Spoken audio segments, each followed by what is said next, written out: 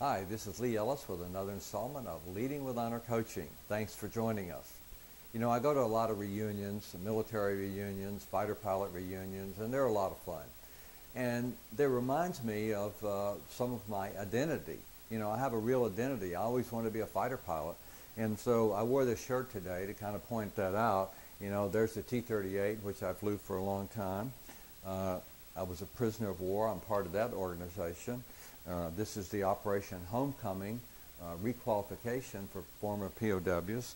Freedom 3-4 was my call sign. And later I was the commander of the 560th Flying Training Squadron, the squadron that actually did the requalification.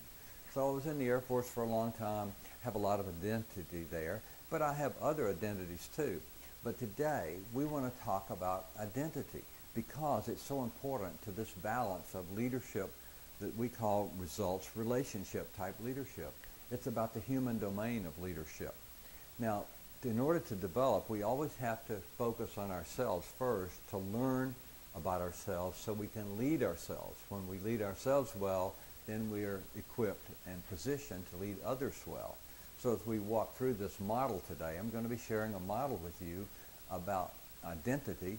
And we'll look at the outer layers of identity, like these types of things, our profession. You know, I'm a Georgia Bulldog. My best friend's a Georgia Tech Yellow Jacket. I have friends that are Auburn Tigers and Notre Dame. You know, we have friends that are members of all sorts of organizations. But what's important is to come back to the core identity because that's where it's going to drive us. And if we can be true to that in our decisions and our leadership, if we know what that is, then we're going to be really effective.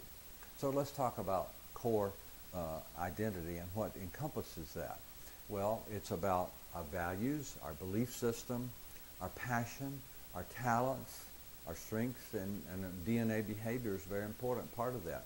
I have a certain set of strengths, this person has another set of strengths, and this person has another.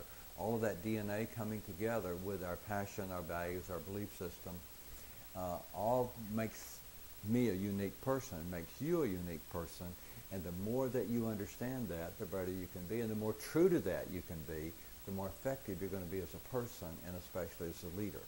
When you know that, and you're comfortable with yourself, you have that inner confidence that you can be strong and be humble, and that's very powerful as a leader.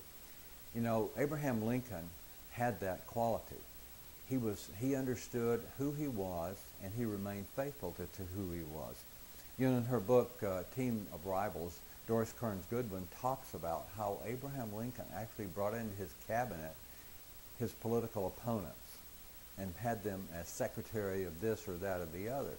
And it was so amazing, people just couldn't believe it. It was so unorthodox. And Lincoln's response was, well, I need the best people in the job, the best people for the country, not for my party. Boy, that was a lot of inner confidence, wasn't it?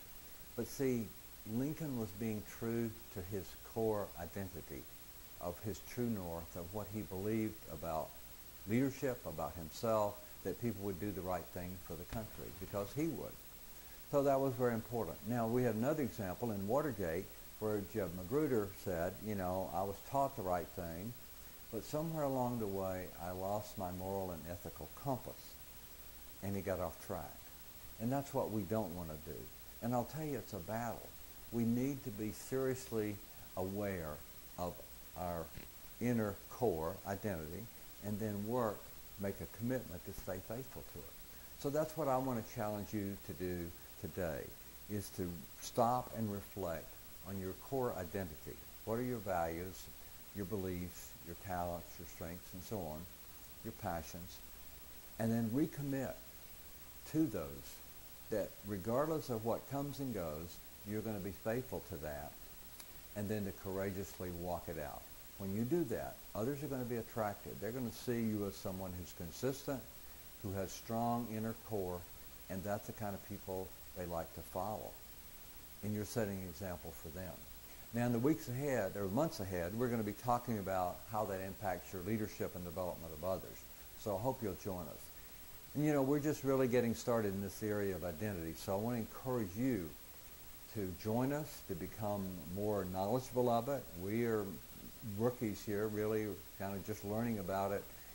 and grappling with it. I want to challenge you to grapple with your core identity and the overall idea of identity and make that a part of your life and ongoing development.